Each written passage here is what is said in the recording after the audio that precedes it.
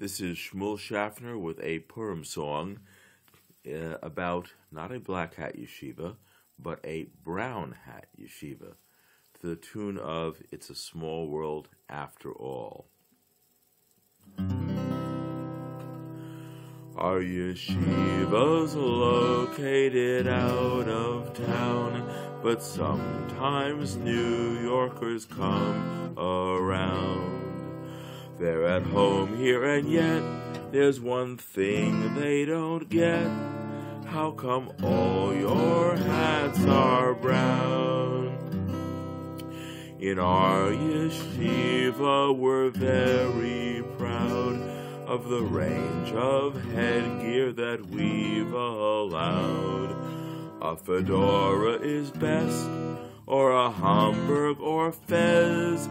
Just make sure that it is brown, because we're the Brown Hat Yeshiva. Nothing like you've seen before.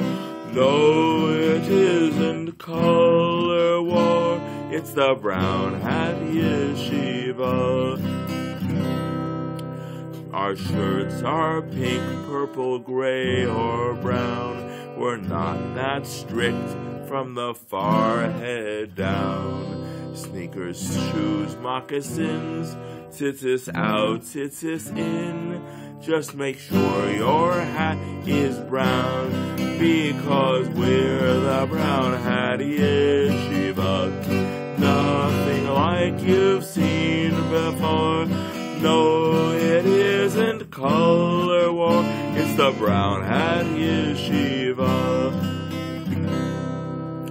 Our Rosh Yeshiva is world-renowned. He knows his Gemara upside down. In fact, to this day, he still learns it that way. And his hat is always brown, because we're the Brown Hat Yeshiva. Nothing like you've seen before. No, it isn't color war. It's the Brown Hat Yeshiva.